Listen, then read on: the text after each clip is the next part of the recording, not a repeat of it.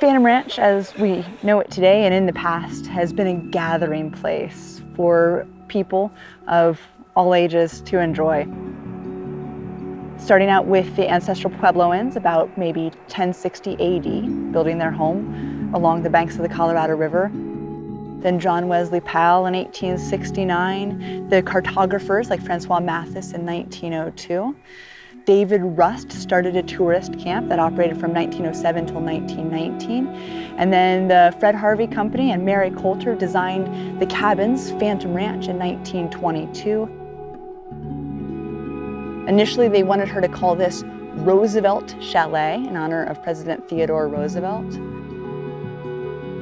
But Coulter, with that characteristic independence, said, "No way will that name work." She said, "In a place this beautiful, there should be a better name, a more inspiring name. Roosevelt Chalet will not inspire people to come down here. They'll look at a map and see Roosevelt Chalet. They won't have questions about it. They won't want to come to the bottom of Grand Canyon." Mary Coulter then, she designed her cabins to blend in with the surroundings here. She wanted this place to speak for itself. She took stones from Bright Angel Creek to build up the cabins. She wanted them to look rustic.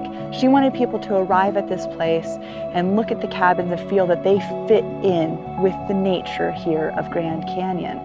She decided then to name her cabins Phantom Ranch. Now, this was never a working ranch. She liked the way that those two words sounded together.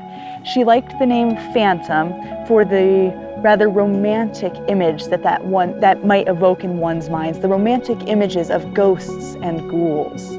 And Coulter took the name Phantom from a nearby creek, about a mile north of the cabins, called Phantom Creek. That early cartographer, Francois Mathis, in 1902, named that. Evidently, he named it Phantom Creek because he couldn't always accurately place it on his maps, that depending on the angle of the sun, Phantom Canyon and Phantom Creek would appear and disappear just like a phantom. Other people like to say that no, Phantom Creek is haunted. Some say by the ghost of none other than John Wesley Powell. And a newspaper from Kansas City wrote in 1922 that Phantom Ranch is named because there is a ghostly figure that veils the mouth of Phantom Canyon. Whatever the reason for the naming of Phantom Canyon, what we can all agree on is that Coulter was right on to name this place Phantom Ranch, that name alone has inspired people to experience this place for themselves. That name has done far more for visitation down here, I believe, than Roosevelt Chalet.